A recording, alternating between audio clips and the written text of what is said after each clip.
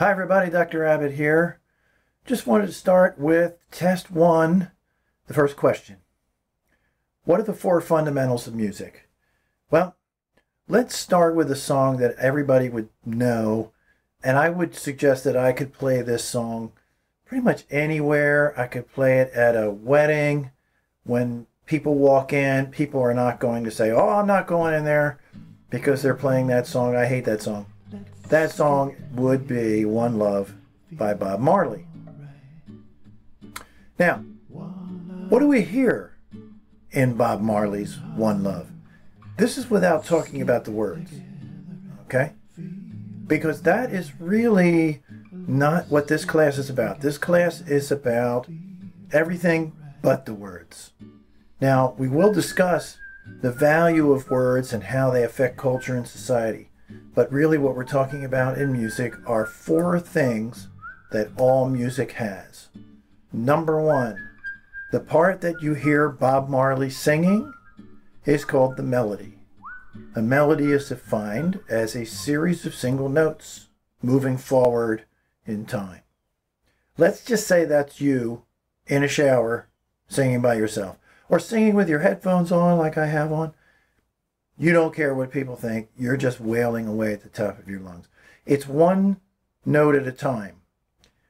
Because unless you have a very bad cold, your voice is only capable of making one note at a time. Now, if you think about it, those notes are moving across like this. As it's happening, they're happening in some time order. As if to say, you're looking, you're going, okay, now. And the ordering, the timing of those sounds, which we call a melody, is rhythm.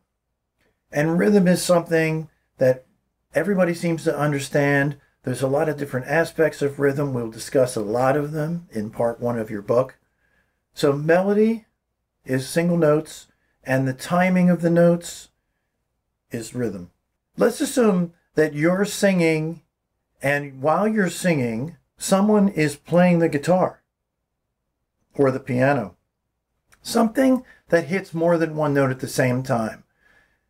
That is called harmony. So as the melody's moving like this, at certain points, there's notes that happen like this. So we have a horizontal and a vertical way that music is happening. Finally, something has to be making the sound. Is it your voice?